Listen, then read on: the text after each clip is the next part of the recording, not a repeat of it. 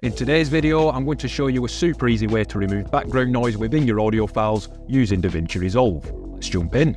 Once we've got our fresh project created, you'll want to make sure you're on the edit page where we can drag our audio file into the media pool from our computer. From here, we can then drag the audio from the media pool into the timeline to make any adjustments to it. Next, we can simply give our audio file a click and head over to the inspector panel where we'll find the audio tab. Next, we can toggle the voice isolation setting on just here, which magically removes any background noise on our selected audio file. If you feel like the effect is too heavy on your audio file, feel free to adjust the slider down from 100 to something a little softer. Once you're happy with the adjustments, feel free to start adding some visuals into your Resolve project, or alternatively, you can head to the Deliver page down here and select the Audio Only Export option to render out your adjusted audio file. So the moment of truth, let's do a side-by-side audio comparison and see how the voice isolation tool did. Here's what our audio sounded like before the effect.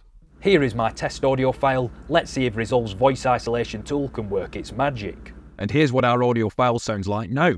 Here is my test audio file. Let's see if Resolve's voice isolation tool can work its magic. Sounding much better if I say so myself. Now, if you're looking for the next best tool to polish your content, then why not check out our incredible software, Videos.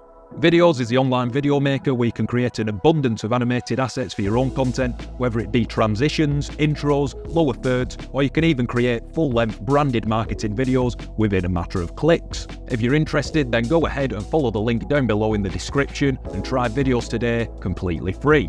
Thanks very much for watching, and as always, happy creating.